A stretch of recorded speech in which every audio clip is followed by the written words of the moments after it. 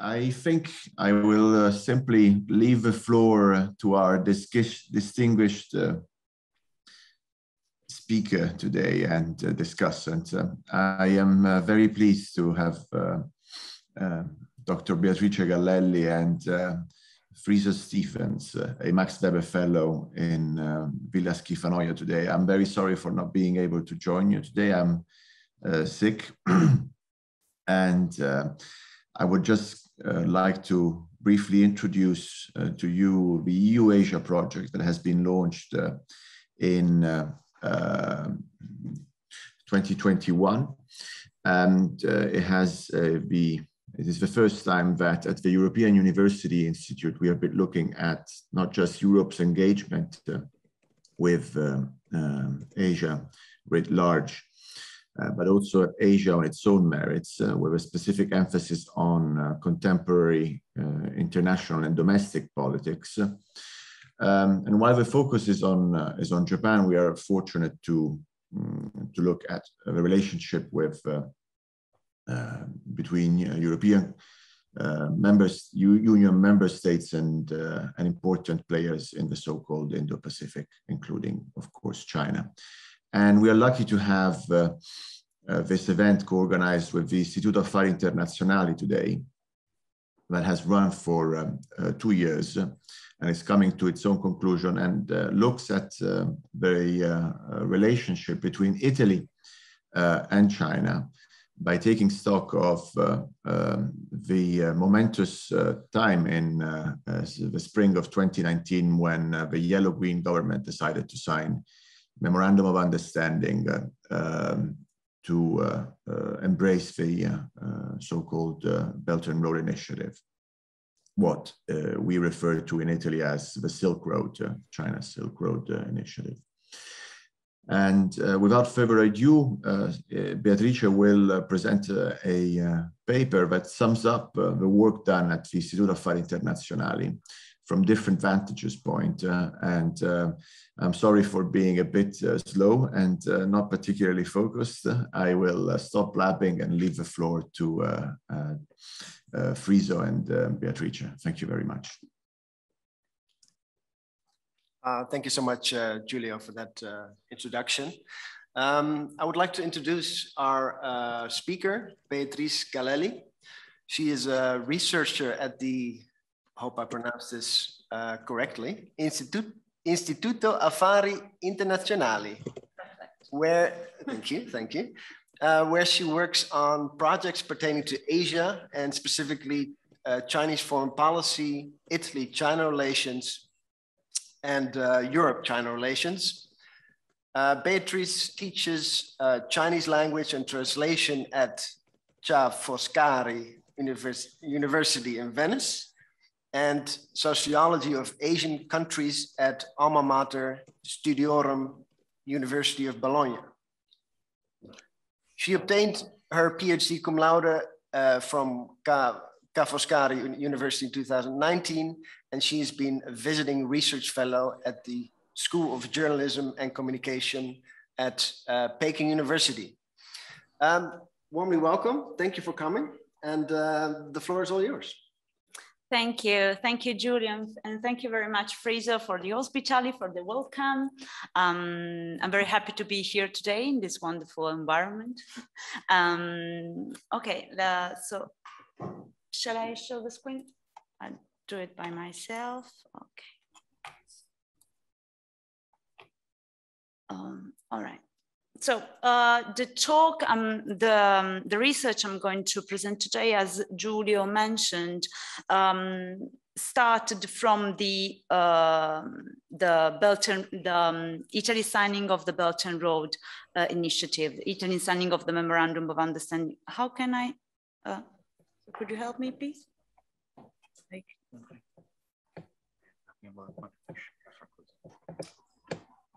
Okay. Okay, so here there's an outline of my presentation. Today I'm going to give you an overview of the entire research that has been carried out over the past 2 years by the Istituto Affari Internazionali, International Affairs Institutes, Institute. So I'm going to introduce the topic, the reason behind this research, so why they started this kind of research, how it has been carried out, and the results.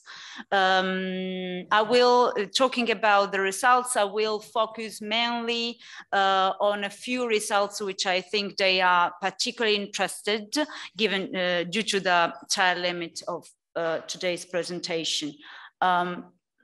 All right, so to start with the Memorandum of Understanding, we know that in March 2019, during a state visit of the current President Xi Jinping in Rome, the Italian government and the Chinese government, the government of the People's Republic of China, signed a Memorandum of Understanding on cooperation within the framework of the Silk Road Economic Belt and the 21st Century Maritime Silk Road. So usually it is called the Memorandum of Understanding, and in this occasion, a few agreements were also signed, a few agreements of cooperation in various fields were signed. By signing this official Memorandum of Understanding, Italy officially embraced the Belt and Road Initiative. So the Belt and Road Initiative, as most of you already know, is a quite huge project launched by the current President Xi Jinping in 2013. It is aimed at connecting the Eurasia continent starting from Asia, coming to Europe through mainly two roads, one by sea and one by land. So we have through the Silk Road Economic Belt and the 21st Century Maritime Silk Road, and it includes also 6 corridors. So I will not list them now. There are a few corridors within the Eurasia continent, and usually it is thought to be an initiative focusing specifically on infrastructures, so ports, on railways, and so on. But actually, it's much more than that. It is a comprehensive project including various fields, and talking specifically about the Belt and Road from the point of view of Chinese politics, we should also mention that it's a quite strong political significance within China. It is the concept of the Belt and Road Initiative of building one belt, one road, so to speak, is included in the so-called Xi Jinping thought on socialism with the Chinese characteristics, which is a Xi Jinping's signature ideological contribution to the cause of Sinization of Marxism, which has been enshrined into the party's constitution as well as the country's constitution. So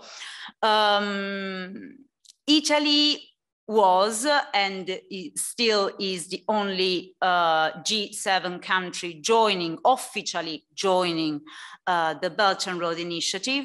And it happened at the time when China-US relations were worsening. To use an euphemism. It was also a sensitive time for Europe because on the same day, on the same month when the memorandum was signed, the European Council was about to plan a meeting on for a EU-China policy, to establish a EU-China policy. So a China policy which which was for all the European country. So why embarking on this project in 2019? Well, the reason, of course, is linked to the huge debate that followed the signing of the memorandum. It was Italy signing this and officially endorsing and officially joining the Belt and Road Initiative was harshly criticized by a few European member states, but also from Washington, and also the debate. There was also a harsh debate within Italy's borders. So Italy was somehow represented as a Trojan horse, as acting naively, and the memorandum itself was conceived as being the product of a populist government, and it was going to threaten both Italy's national security as well as the security of the so-called West. So Italy was accused of being overlooking that China, through the Belt and Road Initiative, was also pursuing its own interest. And that Chinese investments in Italian infrastructure will carry risks for Italy as a whole, as well as for the entire European Union. So on the other side, of course, those who sustained and supported the signing of the memorandum and Italy's embracing the Belt and Road thought that it was a good opportunity to get access to Chinese market and to receive, of course, Chinese capitals. So the question that has led the research of the 2 years is, has the Memorandum of Understanding resulted in a heaven-sent opportunity or a very serious strategic threat? In light of the polarized view on the Belt and Road Initiative in general and on the Memorandum of Understanding in particular, the International Affairs Institute carried out a 2-year-long project which is called When Italy Embraces China's Belt and Road Initiative, and aimed at understanding whether the signing of the memorandum has brought new economic opportunities as wished by the Italian government at the time, or has materialized the concerns of US and other European member states who fiercely criticized it. To answer this question, the research has focused mainly on 5 fields of cooperation. These fields of cooperation are included within the Memorandum of Understanding, and these are infrastructures, mainly ports, finance, cooperation in the financial field, cooperation in the field of research on science and technology, collaboration between Chinese media and Italian counterparts, as well as cooperation in higher education and the academia. For each of these fields, a mixed method research was used, including interviews, analysis of official documents, as well as the text of the agreements that are available. Unfortunately, not all the agreements are available.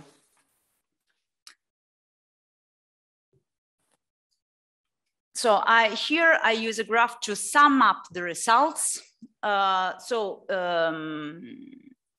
Starting from the debate that the Memorandum of Understanding has triggered, and starting from the risks that were pointed out during the debate, each of the research, each of the analysis of these, of the cooperations in the 5 fields were aimed at understanding whether the risks pointed out in the debate were real, that is actual, or unsubstantiated. Sorry. And it is interesting to note that most of the risks risks pointed out in the debate around the Memorandum of Understanding and against the Belt and Road Initiative at large turned out to be unsubstantiated, while others, which were mostly ignored by the debate, were indeed found out during the research. So to start with, perhaps the most often cited risk that in Europe, but also in other countries, in other Asian countries also, is mentioned about when dealing with, when talking about the Belt and Road Initiative, is the so-called debt trap. That is, according to which China provides loans impossible to be repaired by recipient nation, with the ultimate goal of taking control of co-financed infrastructures. Previous research has already demonstrated that the narrative of the debt trap is based on a wrong assessment of China's advantage and the damage suffered by the recipient countries. In addition, recipient countries are assumed to be passive and credulous victims that blindly accept Chinese loans, like usually the agency of the recipient country is not even mentioned or taken into account, while China is framed as a conniving creditor, slyly forcing other countries to accept Chinese capital for its own sake. So, and also usually the argument do not take into account the fact that these debt trap may cause troubles also to China, not merely to the recipient countries.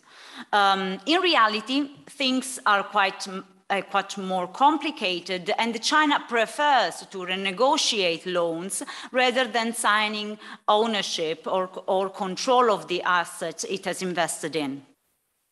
So the debt trap was not a real risk, an actual risk in the Italian case, and specifically also because Italy has a legal framework that prevents such kind of risk.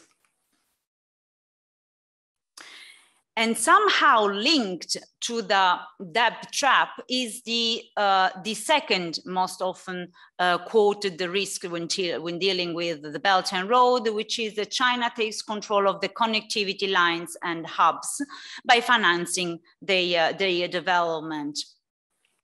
So fueling this concern was especially the experience of the port of Piraeus in Greece, which is a majority owned by China COSCO Shipping, one of the largest container ship companies in the world. However, the Piraeus represents an exception rather than a rule, at least in the European Union, because it is the only case in which Chinese investments were aimed at acquiring direct control of the port authority and not over individual terminals.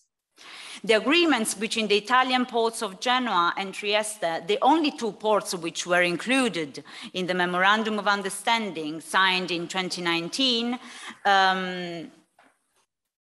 and the Chinese state-owned enterprise, China Communication Construction Company, CCCC, cannot lead to the acquisition of a total control by this latter, by the China Communication Construction Company, to take control over the two hubs. This is mainly for two reasons. First of all, according to Italy's law, investment in public infrastructures such as ports must go through tender procedures, and the Chinese companies have so far failed to win contracts. Second, ports cannot be sold in Italy. So they can never be sold, but they can only be leased to companies. And even in the case of lease, this lease can be revoked for commercial or security reasons.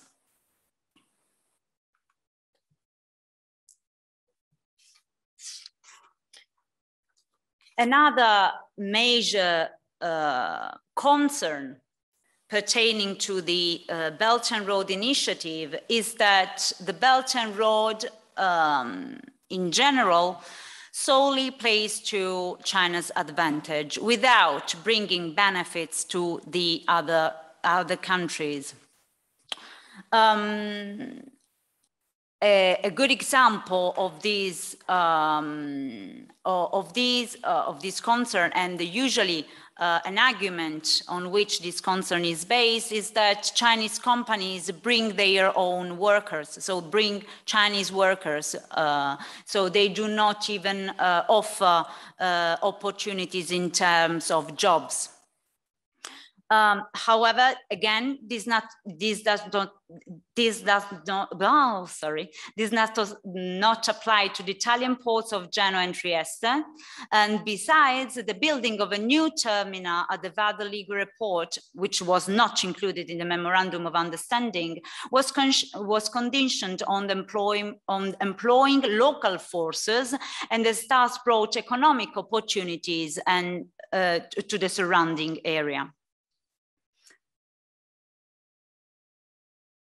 Now let's turn towards the risks that are actual. First of all, we have the transfer of sensitive technology and know-how. This transfer may happen in two ways, mainly in two ways. The first one is through the establishment of research and development centers in Italy, or the other forms of partnership with Italian counterparts. And second, through the acquisition by Chinese companies of Italian firms that have high value patents or that conducted the research and development activities in strategic sector. So for instance, the recent case of the drone sold by Alpi Aviation was a case in point, is a case in point. However, as Francesca Ghiretti has highlighted in her interview, which was posted also, which was mentioned on news coverage, the EU framework for foreign direct investment at the time was not in place, was not operational. So, and also we will talk, perhaps we will talk a little bit more about it later, but there's another issue which has to do with the screening mechanism, that is if the EU member state doesn't know about the acquisition, the EU, there's little can do. Another major issue and actual risk that has come up with the research, that the research has demonstrated that especially the cooperation in the field of media carries the danger of spreading China's propaganda. Indeed, among the agreements signed during Xi Jinping's state visit, there were also those between RAI, Radio Televisione Italiana, which is Italy's national broadcaster company, and China Media Group, China's conglomerate of state radio and television broadcasters, and the other one between ANSA, Agenzia Nazionale Stampa Associata, which is Italy's main news agency, and Xinhua, which is PRS's official state-run press agency, respectively. Now, the problem is that arises because also here we have an agreement between two media outlets which have a completely different view of the role of the media in society. Because we know that, like in China, in the People's Republic of China, especially since the 1990s, media are meant to guide public opinion, while we know that in Italy and also in other European countries, as well as in the US, media are viewed as a source of information, but also a watchdog or a scrutinizer towards who has power within the country. So these agreements arise a number of issues. The most important one is the spreading of propaganda, as I said, and this is mainly, here I mention one example of the way in which the propaganda is spread through collaboration. Here we have on the slide, you see, first of all, that the publications, the articles published on the ANSA website since the signing of a memorandum has increased notably.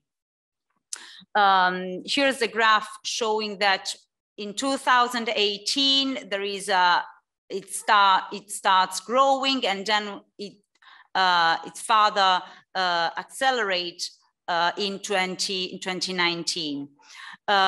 Of course, this is partially due to the fact that China,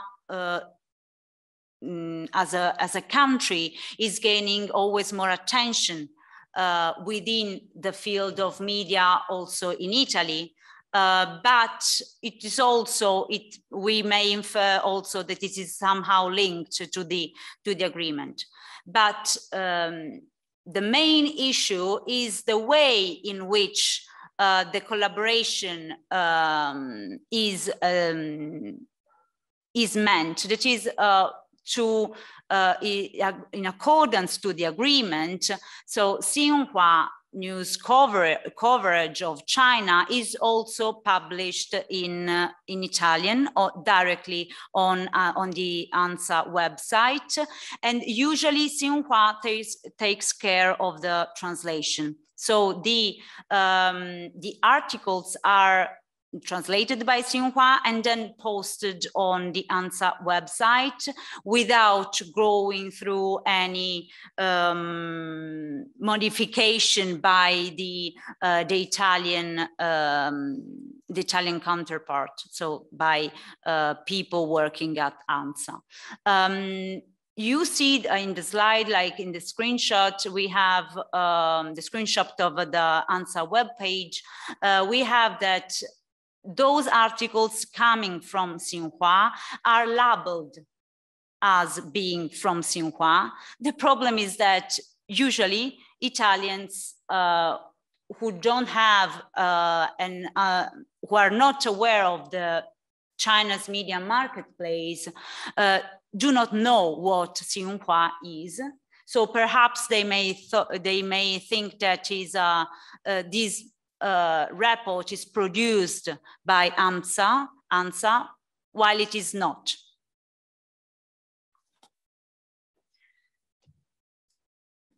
So this is the main, one of the main issue brought about by collaboration with Italian media, with collaboration between Italian media and Chinese counterparts.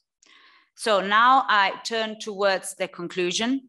The results of the research has highlighted that in all the fields, there were little economic benefits brought about by the Memorandum of Understanding. So the economic opportunities and supports that the Italian government at the time was wishing for did not arrive. But on the other hand, we also have that not all the concerns that have been pointed out during the debate following the Memorandum of Understanding in March 2019, not all of them have materialized, especially when it comes to the concerns over the Italians' infrastructure, or Italy's falling into the debt trap, and so on. On the other side, we found that some fields of cooperation that went unnoticed at the time deserve further attention, because we still have also recently this kind of problem, the one that I just mentioned, like a publication by ANSA of news coming from Xinhua.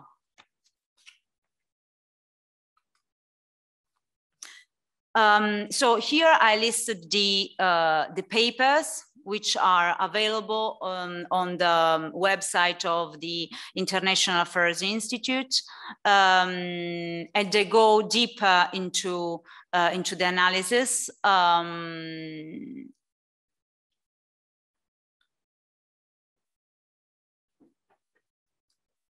And that's all. So thank you. Thank you, Beatrice, for this very interesting talk on Italy-China relations and, well, the context of the European Union's relationship with China. So I'm going to ask you two questions, and then I'm going to open the floor up for the audience.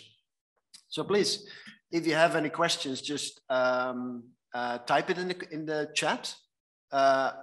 Or raise your hand and I'll give you the turn. Yeah, so you mentioned in the talk that what was in the news recently about the Chinese purchase of an Italian drone company. And you said that when the EU doesn't know about this acquisition, it can't do much.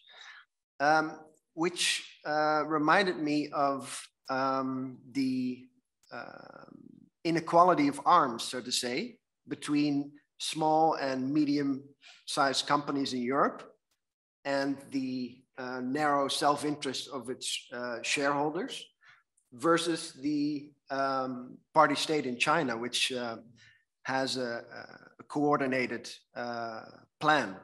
Not in a hierarchical sense, but its companies have to follow the country's aims. How do you see that, and what can we do to level the playing field?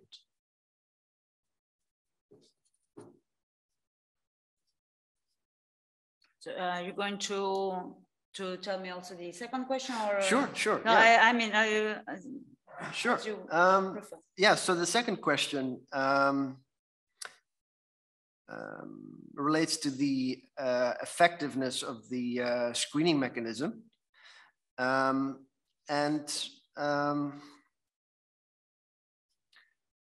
yeah, because the drone purchase was before that, but has it been effective in general? Has the research shown that, or does it need amending? Okay, so thank you very much. Of course, these two questions pertain also to the way China, to the way the government of China handle the economic field. There is a main difference, I think, between the way in which the relations between the political and the economic field in China and the one in Italy as well as in Europe. Of course, talking about the lack of reciprocity and the way in which the European countries has been trying to level the playing field hasn't reached, it hasn't been successful so far. We know that, like, for instance, at the beginning of this year was the comprehensive agreement of investment. Was it this year or this year? This year. So the comprehensive agreement on investment was attempting to remedy on this issue, like to establish a reciprocity between the access to Chinese market and to at least to gain part of the access to the Chinese market. But we know also that it was freezed, and it was freezed due to mainly to political issues. It was after after that, China sanctioned members of the European Parliament and also other important institutions, including also scholars and so on. So this, the lack of reciprocity and how to level the playing field has been an issue for quite a long time recently. Europe has attempted to do some improvements, but it hasn't reached any result yet. Talking about the screening mechanisms, we know that I mentioned in my talk that the acquisition of the ALPI was before the European Commission set the guidelines on the screening mechanism for foreign direct investment, which was the year following, if I'm not wrong. And after that, first of all, but we also need to keep in mind that the framework is not going to replace the screening mechanism set by EU member states. They are meant to complement them, and they usually look at those foreign direct investment that involve at least 2 member states, not just one member state, as was the case of Italy. But Italy also has done a lot to improve his screening mechanism, and the year following EU setting up of this framework, Italy also enlarged the so-called golden power, which is power by the government to intervene and to stop acquisitions by foreign companies of Italian companies in specific and strategic fields. So the problem is that this screening mechanism, the problem is that, first of all, it is in the hands of the government, so the government in power at the time. And also it has to do also with the dimension, perhaps, of the enterprises, of the companies involved. Another important point to look at, I think, is that usually we also have to keep in mind that, as I mentioned at the beginning of my answer, the relations between the economic field and the political field in China is quite different.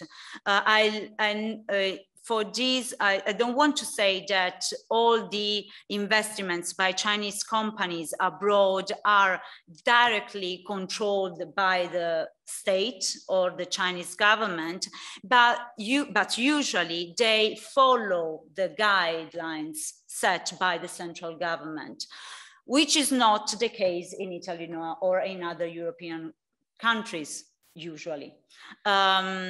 So we also have, when dealing with such a different situation, such a different country from this point of view, we also should take it into account, I think. I don't know if I answer your question. Definitely.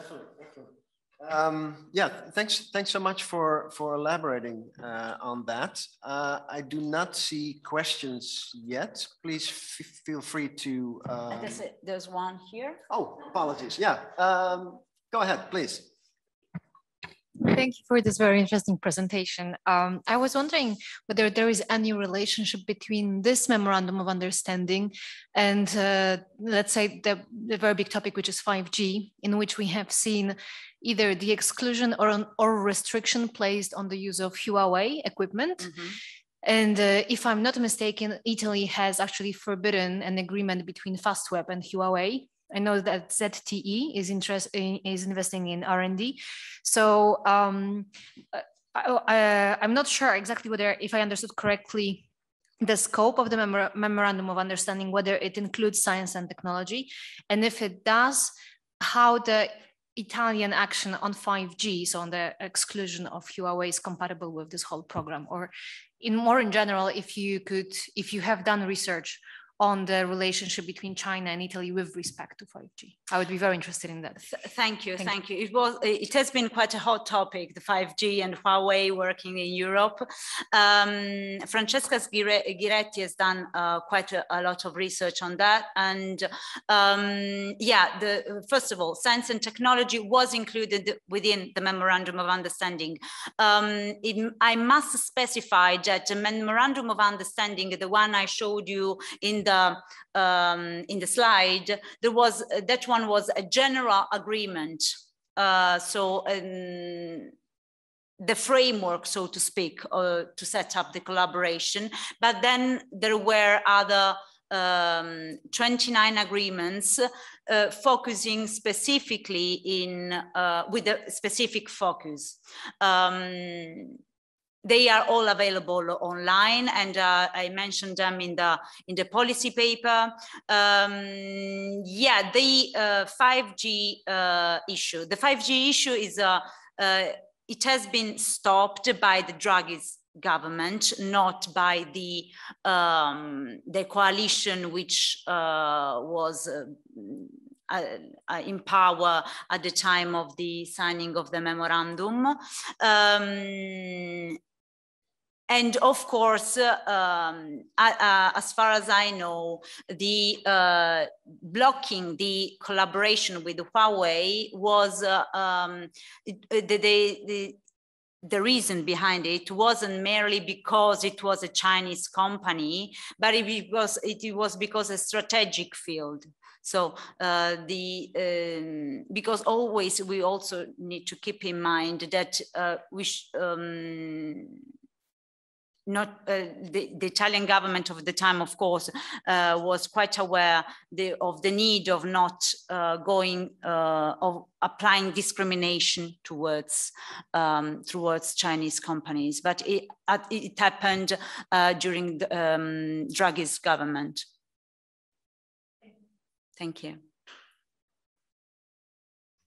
We have another question by Etim Ofio. Shall I read it, or would you like to ask it yourself? Yeah, I read. So does Italy's involvement in the Belt and Road Initiative extend to cooperation in outer space activities? If yes, how does it impact on EU space programs? As far the only agreement which was which pertained specifically to the construction of space infrastructure, may I call them, was blocked. It was suspended, and again, it was done by the Draghi's administration, Draghi's government, not by the coalition ruling at the time. So I guess that the answer to the second question is no, it doesn't impact on EU space programs.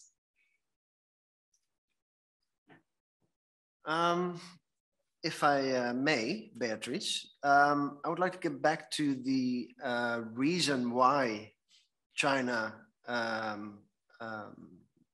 individuals in China got sanctioned by the new EU sanctioning mechanism. And there was, of course, the human rights situation in China. And then we went from economics to politics, but also to values, liberalism versus China's party state system.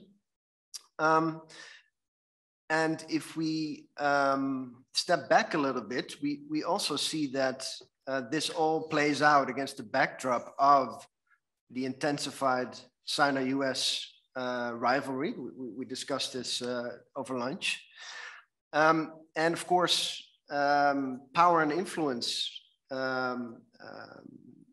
is derived from economics. And Xi Jinping was quoted in the New York Times as saying the high tech is the sharp end of the modern state. And of course, this is in the end about high tech and sustaining a competitive edge in Europe vis-a-vis China. How do you see this geopolitical element, this systemic environment that changed in the last few years? And how do you view the competitive high-tech aspect of this story?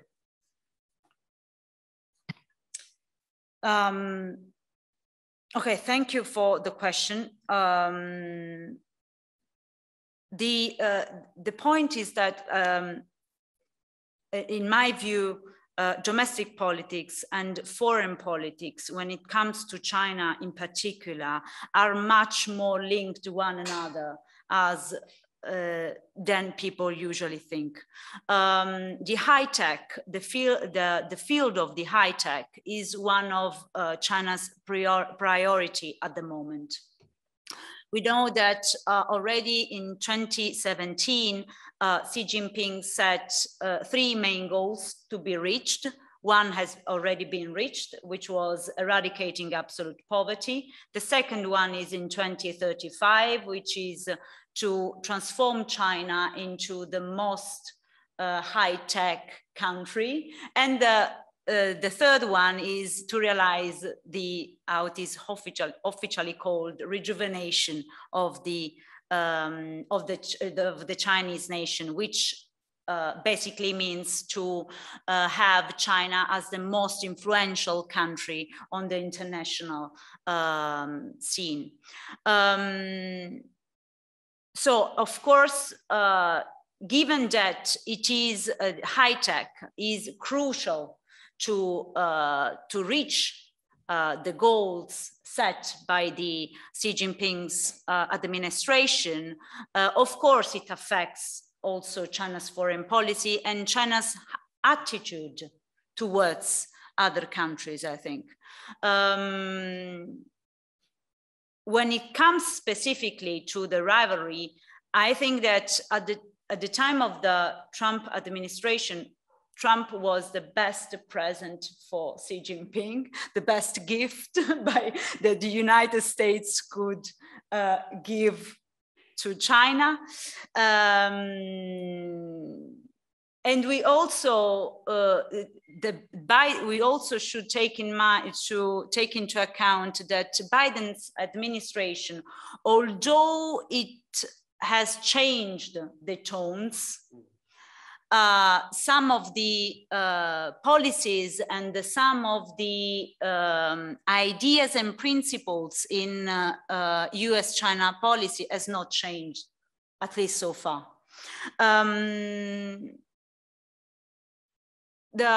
In addition, when talking about specifically the high tech, we should also bear in mind that high tech is also crucial for the economic transformation of Chinese society.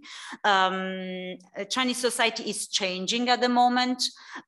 Its economic growth can no longer be merely based on exports of labor-intensive goods, but it is changing towards high-valued products and so on. It is China is trying to reach a post-industrial kind of economic development.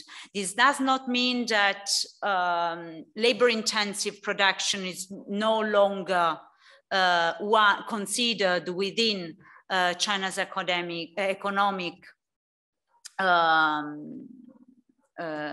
growth or by Chinese government. It means that they are trying to develop also high value, the production of high value products, and they are also like moving physically the factories, labor-intensive factories, and also,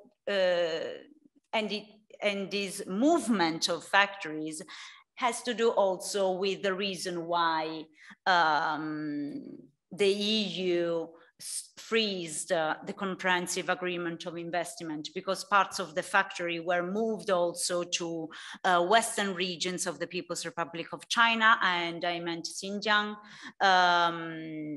where there is how to say, there is it is going on the construction of the so-called re-education camps, and where also non-Han population are forced to work. So going back to the competition between the US and China, it is going to last for a while, I think, in terms of the competition within the high tech. Recently, the video call between Biden and Xi Jinping, with Xi Jinping calling Biden 老朋友, like old friend, was quite much more relaxed than the previous one, at least, when there was quite a big fight between the two parts. But it hasn't changed, I think. And they are going to cooperate in some fields, like the field of climate change, and the fight against climate change. But in many other fields, they will still keep the fight on. We have another question of a team of Vion. If the risks that you listed are mitigated, would you encourage Italy to embrace the BRI fully? Would you encourage other European countries to join? Okay, thank you for the question. It depends on from which perspective we look at the Belt and Road Initiative. First of all, as I mentioned in the conclusion, the economic haven that the government, the coalition was wishing for when signing the Memorandum of Understanding has not resulted. So there were little economic benefits actually after the memorandum. This may be due to the COVID-19, to the impact of the COVID-19, but also to other issues. I wouldn't encourage or not encourage other European countries to join the Belt and Road Initiative, but when we're dealing with this project, and with the China-led project, we should also look at them from a critical perspective, trying to distinguish between what are the real risks, the actual risks, and what are those that were pointed out, but they are groundless. It means that we also, the reason behind the research was this one, was trying to understand and trying to provide data for also for governments, for Italian governments, as well as for other European governments, in order to assess whether to keep going such kind of agreements or keep going this kind of collaborations or not, to try to understand and distinguish between those that are narratives and those that are actual risks that should be taken into account when establish this kind of cooperation or others, or other kinds. And talking specifically about the Belt and Road Initiative, which I didn't mention in my talk, but I pointed that I should stress, is that most of the collaborations that were included in the memorandum were set long before the the 2019. So actually the Belt and Road, and this is true for Italy as well as for other projects called Belt and Road projects abroad. Most of the Belt and Road projects were already there before Xi Jinping launching the Belt and Road Initiative. So they actually, the Belt and Road works as a kind of umbrella term, so to speak, placed and on projects that were already there, but they, and by doing so, by labeling them Belt and Road, part of the Belt and Road, they also acquire kind of political significance, of course, and also from the point of view of China, also cohesiveness. So I'm not in the position of suggesting other countries, other European countries to endorse or embrace the Belt and Road Initiative, or suggesting them not to do so.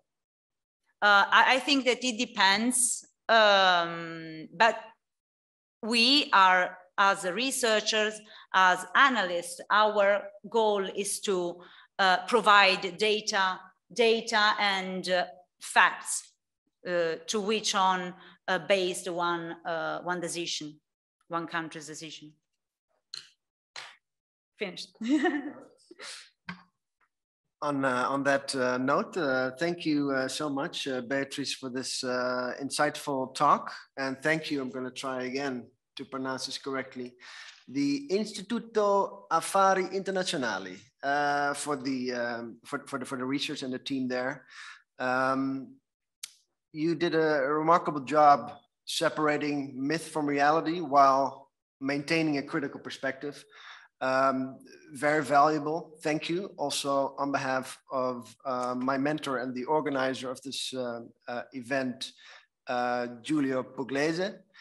Yeah, I think that's it. Thank you all for coming. Thank you. Also thank you. Online. Thank you very much, Fries, and thank you again, Giulio, and all the European University Institute. Thank you. Thank you.